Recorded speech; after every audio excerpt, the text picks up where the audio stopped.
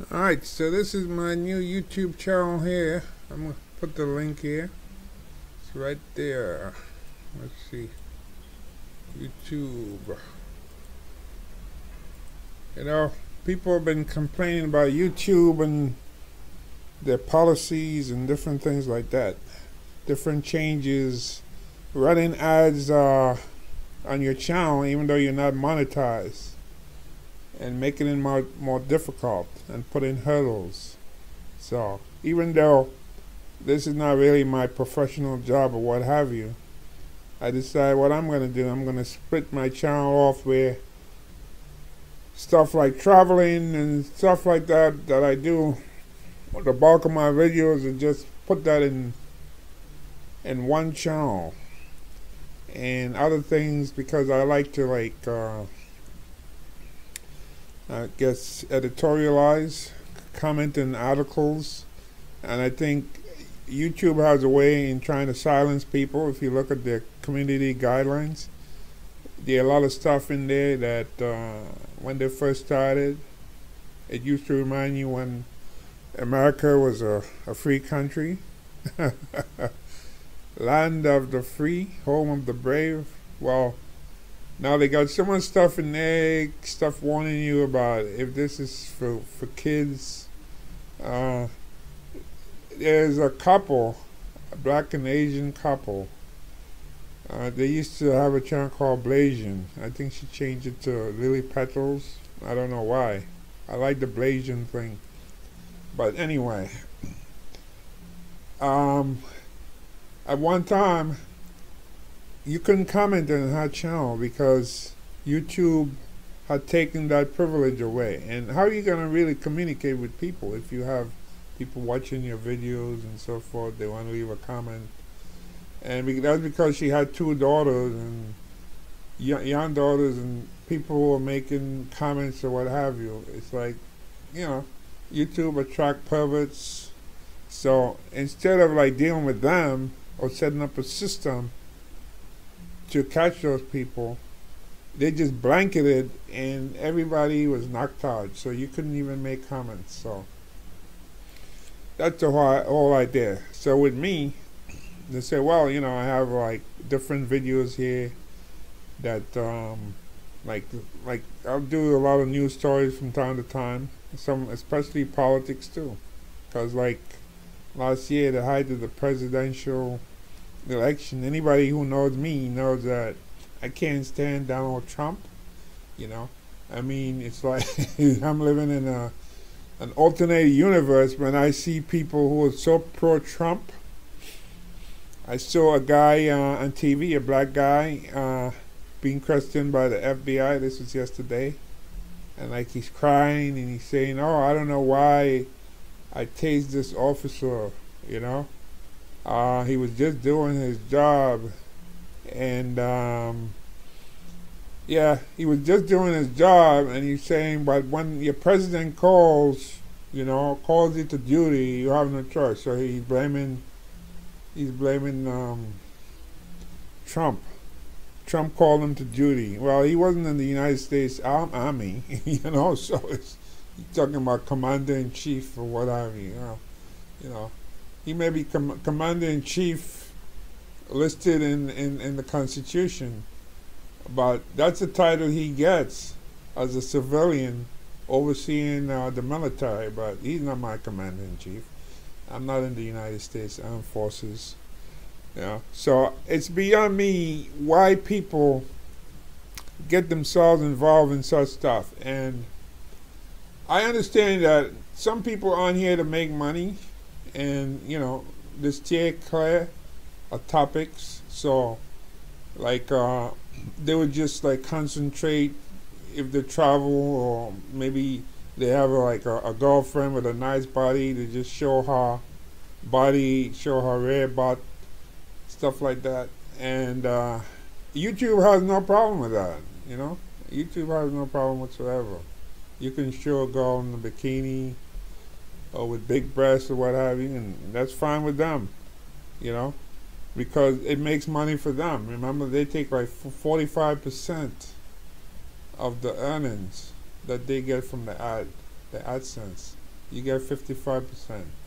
And even if you're not monetized, they run ads. They came up with this sometime last year, about a year ago, and I was reading some comments below a video where some people are really angry, that like, wow, I'm doing all this work. One guy even said, I don't know, maybe it was at the height of the pandemic, that he has no job and this is what he's relying on to feed his family, and he's not doing as well, and YouTube running ads, and he's not getting anything out of it,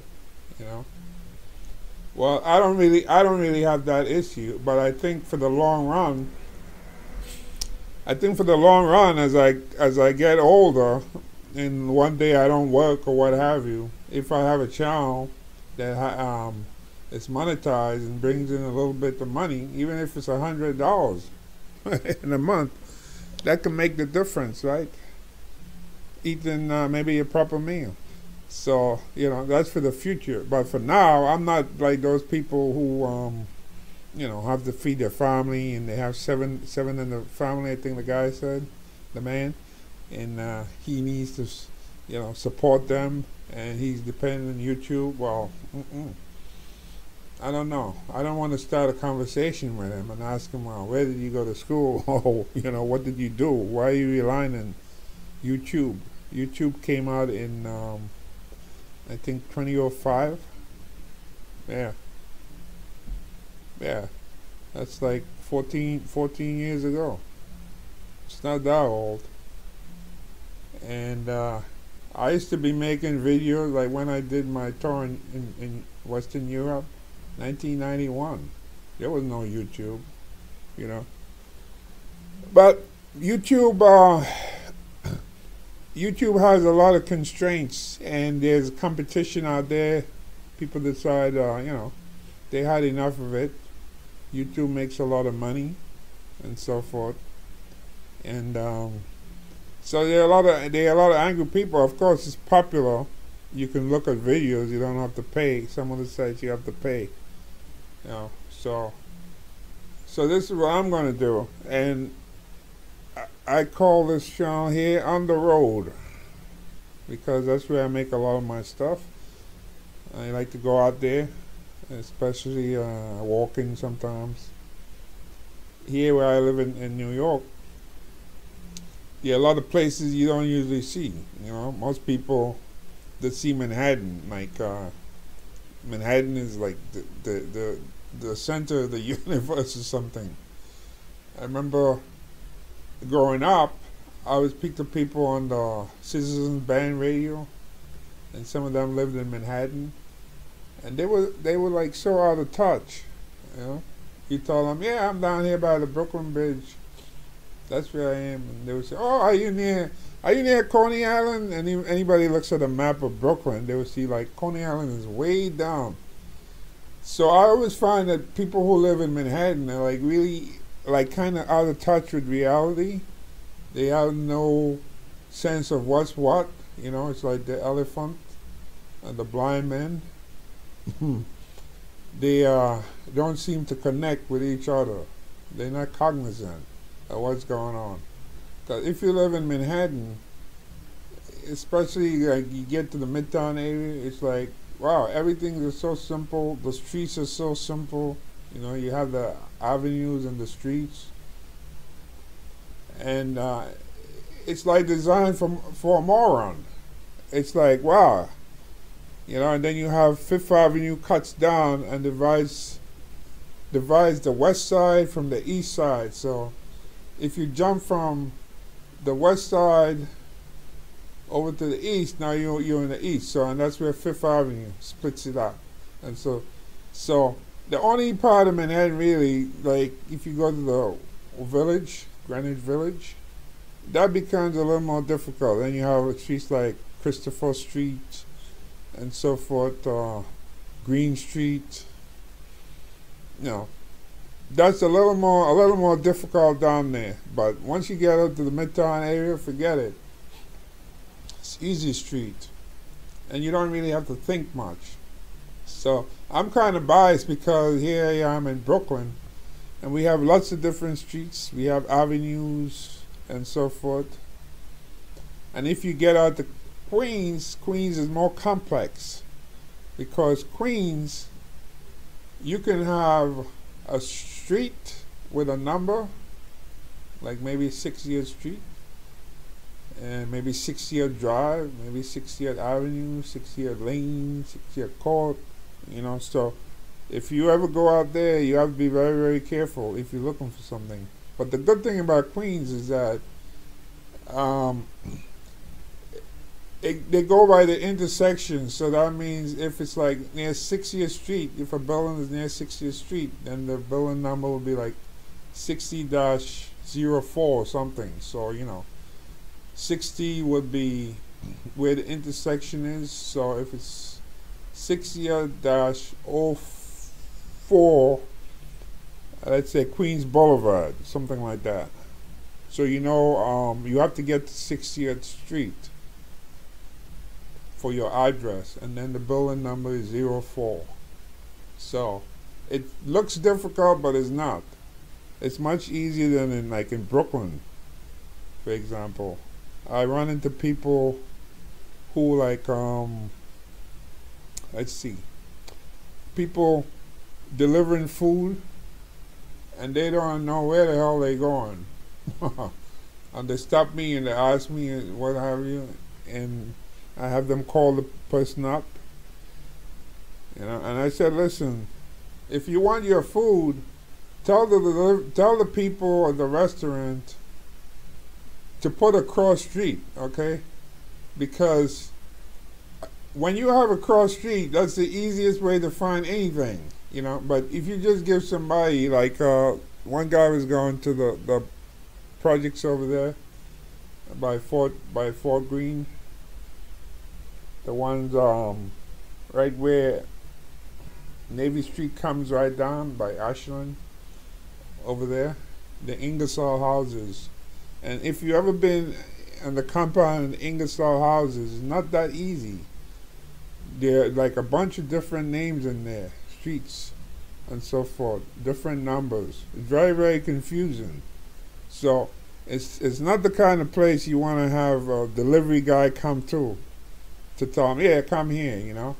And then he gets there, everything is called confused. The guy was going in a completely different direction, and I told a man who ordered the food, I said, listen, if you really want your food, give them the address, give a cross street, you know.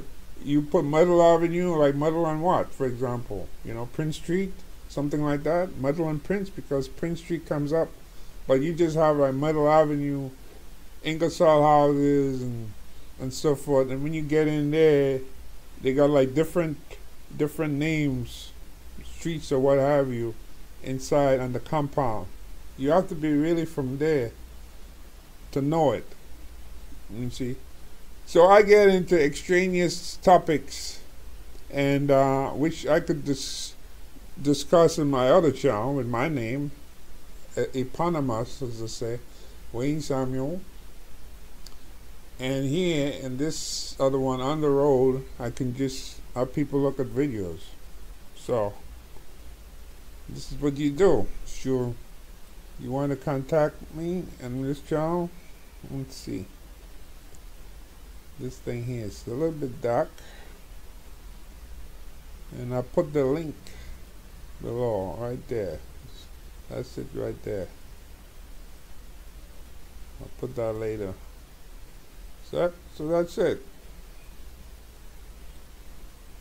You can subscribe to this channel too. I'll still be putting videos on the other one, but from now on I have a whole bunch of videos from Queens, from Brooklyn. I walked to what's that, Brighton Beach yesterday. I went down by the sea yesterday. It was a very nice day here in Brooklyn. We're not going to see another day like that soon. So I'll be seeing you on the other side.